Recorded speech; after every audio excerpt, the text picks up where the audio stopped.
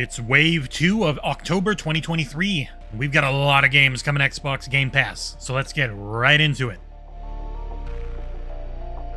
First up is the Like a Dragon spin-off, Ishin. Set in mid-19th century Japan, this was a spin-off of the previously titled Yakuza series. We called it a welcome addition to the franchise and a beautiful remaster with many familiar faces returning for fans of the series.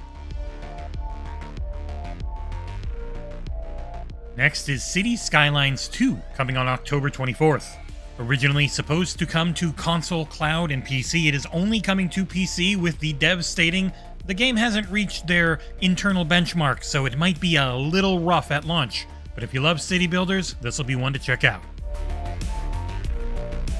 Minako's Night Market hits on October 26th and is a Japanese slice-of-life, narrative-driven, social simulation adventure game that celebrates Japanese culture and invites players to craft whimsical items, eat delicious snacks, and ultimately enjoy all of the cats. Also coming on October 26th, you get to play as the second best detective, as you question silly suspects and look at things through your magnifying glass in Frog Detective: The Entire Mystery, bringing Frog Detective 1, 2, and 3 finally to consoles. It labels itself a family-friendly, witty take on the detective genre. Coming surprisingly early and just in time for Halloween, Game Pass Ultimate and EA Play members are able to play the Dead Space Remake, released back in January of 2023, a game which our site gave a 10 out of 10, calling it incredible, and in fact, the best remake of the year. Take that, Resident Evil.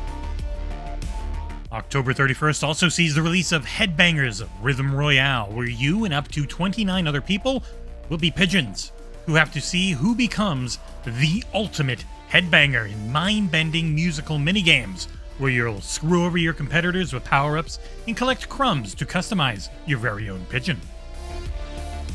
October 31st sees Don't Nod's Jusant. Describing itself as a meditative climb, you'll scale an immeasurably tall tower, ascend to new heights through diverse biomes, and piece together the tower's past alongside your watery companion. Rounding things out is F1 Manager 2023, coming on October 19th. You'll drive every decision, manage every aspect of your chosen F1 team, from your garage, from the pit lane to the podium. Challenge for motorsport's highest accolades. That is the final new addition for the month. Let's get into what's leaving. Leaving on October 31st is Gunfire Reborn, Kill It With Fire, Persona 5 Royale, surprisingly, Signalis, and Solasta, Crown of the Magister. All of those are on cloud, console, and PC, so you've got roughly 2 weeks to beat them, which means you can get about a third of the way into a bit of Persona 5's opening.